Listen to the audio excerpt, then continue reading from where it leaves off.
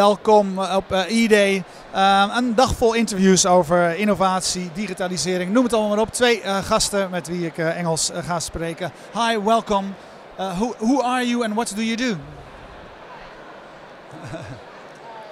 my name is Mascha and I'm working at BigchainDB. I'm a co-founder and business development at BigchainDB. It's a blockchain database. Hi, I'm Trent Mascha and I'm also a co-founder at BigchainDB. I'm CTO. And BigchainDB, yes, it's a blockchain database. And what that means is it is blockchain technology that has the scalability to handle the needs of enterprises and the planet. It looks, acts, feels like a database, yet it gives the benefits of blockchain, things like decentralized control, immutability, and native assets. I've seen you mentioning the planet before, so you're a man or a company with a purpose. How is the planet going to be better thanks to the blockchain technology? Yeah, so it's about control. Blockchain technology allows control to be spread among many participants, dozens or thousands, even millions in the future potentially. So rather than one or a handful of a few centralized entities controlling vast resources, it's actually much more democratic control among many more. And what that means is things like your personal data. Rather than having one big organization or a few owning, controlling your personal data, you actually get to control it and dole out information about yourself only on an as-needed basis. Or things like on the internet itself, about compensating creators to make it really easy to share your videos and have other people pay for it, et cetera, in a way where it's not just one big entity under the hood. Yeah. What? Of course, we've heard a lot about the Bitcoin, and now it's blockchain. Of course, I understand that, and that's good. I think because I think the money bit is to me the less interesting than what can we do more with the technology behind it. To get this to a bigger audience, what is necessary? To get it to planetary scale, I think scalability is important, right? So it's a technical thing as well? It's a technical thing as well. You need to build the infrastructure, you need to build the rails before you put the train on top of it.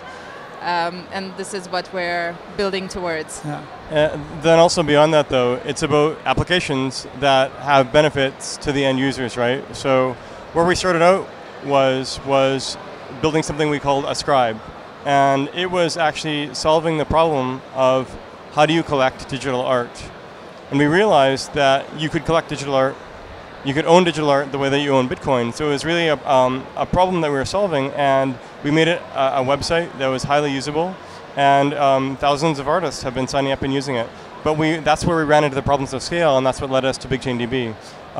There's going to be other applications, but it really is about, there has to be a benefit. It can't be technology for technology's sake. Yeah, and the benefit is to the end user, to consumers, right? So you need to build those bridges between the technology and the end user, the consumer. And sometimes consumers don't even care about the technology that is used behind, but they want to know a certain characteristics and certain value that they get from it, right? So for example, for creators, like blockchain technology is life-changing for creators because it's better connecting dollars with the digital content, right? And we will see a lot of different applications built on top of blockchain technology. It's been already for several years. Some applications been built, and we will see even more of them, and it will be very beneficial for the end user. Yeah. So for example, let's I make music myself. Let's stick to music and creation. In a couple of years' time, how is the blockchain going to affect my world or the technology you use? Radically, possibly. So basically, it will. Right now, you can use the internet to connect with artists. Right now, you can talk to them and so on using Twitter or whatever. That's cool. But when you go to buy music from them, you're actually going through a label, and the label is taking a large cut of that. Or if not the label, one of the streaming providers, and that's cool. It's actually a lot better than it used to be. But what if a lot more of that value could go directly to the creators, to the musicians, to the producers, etc. And a lot less of the money was just simply spent on infrastructure and administration, right? This is actually what blockchain enables. It removes friction in connecting the transfer of value from the producers of value to the consumers of value, right? And that could be for music, it could be for energy, it could be for financial systems, even identity and social media. But the problem often with something that can be of value for a lot of things makes it more difficult as well. So what do you focus on, or do you really focus on all the industries? Yeah, so ourselves, we started out within the world of art, really focusing on that, solving that problem well, and we're very proud of what we built with Ascribe.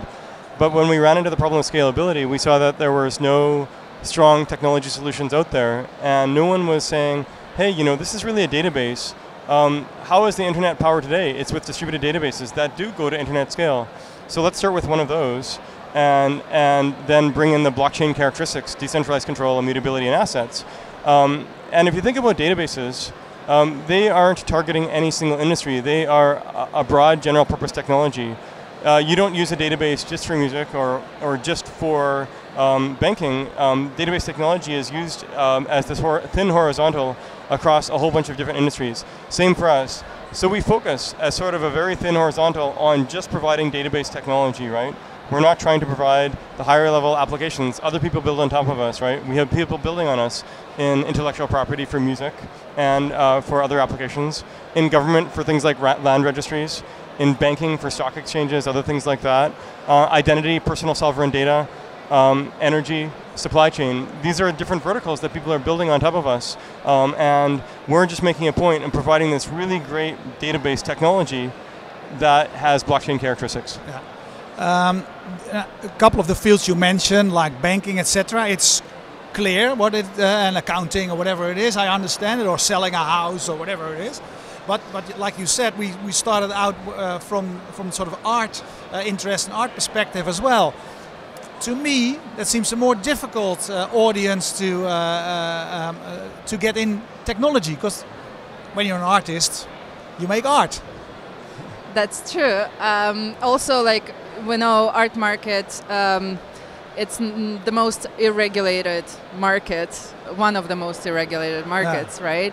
And blockchain is actually bringing transparency into the provenance, into the chain of ownership, which actually brings to the valuation of the artwork. So definitely some people want that transparency for several different reasons, but blockchain technology also enables this clean and immutable attribution, this creating this link between artists and their creative work. And that is important to artists, this attribution. And those artists who do want to monetize, especially in the digital world, we started with digital works that are digitally based as files. This idea of creating the scarcity, so you can create the unique digital editions, and at the same time you can also share your work as much as possible on the internet with a lot of people, but you do have those digital unique editions that you can also monetize on, and collectors know that they have this rights associated to this specific edition. So yeah, there is some people want that transparency, but we saw a lot of artists who came to us and said, this is exactly what we wanted. We want to create this clean provenance into the future, because it has to start at the point of creation. And as soon as artist claims their claim of authorship and put it on the blockchain, he creates this unbreakable link between him and his artwork.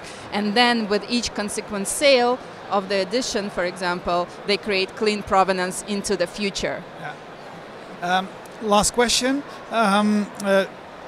Very often I have the feeling that the world of the blockchain and people with that, it's a lot of believers and non-believers still. I have the admission that there are a lot of people saying, of course, this is going to change our whole world. Tell me why it's going to change my world. Sure. So the best analogy is the internet itself. The original internet with the World Wide Web on top, that was about the digitization of information. It connected all these people throughout the world for the first time ever, and to transfer information back and forth. And you rewind to the early 90s, mid 90s, there was a lot of hype. And then, late 90s, a lot of things imploded, but there was real value in it, right? Blockchain is about the digitization of value. So whereas information is maybe $1 trillion worth of value, value itself, whether it's atoms and supply chains or banking and so on, there's probably $100 trillion worth of assets that blockchain can help to digitize and connect. So there's hype, it's going to be there, but it's real. And there's going to be naysayers, that's fine, right? We've committed our careers to this right now because we believe that it's going to make a difference. We're seeing it make a difference in all these different organizations that we're working with. So let the naysayers be naysayers. We're going to build the future. Thank you very much. Thank you. Dankjewel voor het kijken. Zij gaan verder met het bouwen van de toekomst, hun toekomst, onze toekomst. Zo direct praten wij hier natuurlijk weer verder als je nu live kijkt met andere gasten, andere sprekers, andere partijen die hier aanwezig zijn. En kun je dat niet live meekrijgen, dan kun je dat later allemaal zien via ons YouTube kanaal. Dankjewel.